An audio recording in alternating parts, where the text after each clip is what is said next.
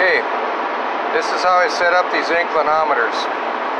Need a power supply, 24 volt power supply.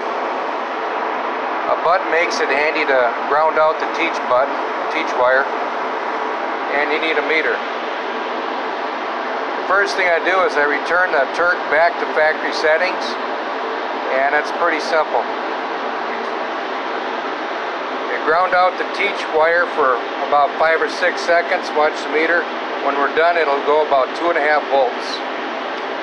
Okay, this inclinometer is set back to 360-degree sensing range. When it's mounted on the furnace, it's orientated like this. If the furnace was tipped 90 degrees, it'd be sitting like that. What we're going to do is teach this 360-degree inclinometer a 90-degree range. We start by teaching it its finished position.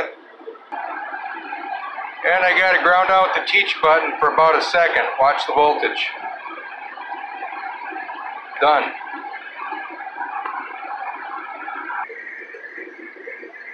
Now we teach it where it starts from. And watch the voltage. When it gets up to 5 volts, we're done.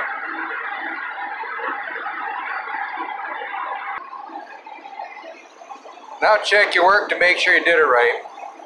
Horizontal, we're about 1/10 of a volt, or whatever that is. When we get to 90 degrees, we should have about 5 volts.